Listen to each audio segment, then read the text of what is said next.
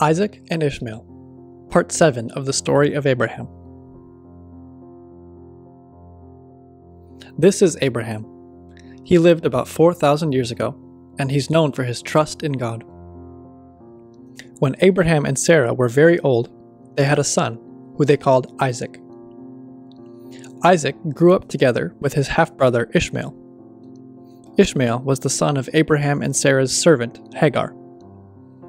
After a while, Sarah recognized that Ishmael was making jokes about Isaac and teasing him all the time. She went to Abraham and asked him to send Hagar and Ishmael away.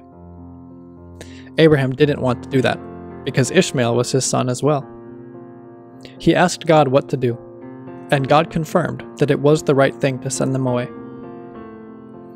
Abraham gave Hagar and Ishmael some food and sent them away. After they had been wandering through the desert for a while, they ran out of water, and Hagar was afraid they would die there. In that moment, a messenger of God, an angel, appeared and told them, "You will not die here.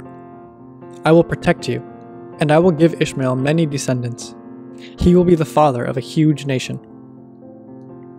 At the same time, Hagar saw a well nearby that they could use to fill their water and continue their journey. Until today, Ishmael is seen as one of the forefathers of the Arab people.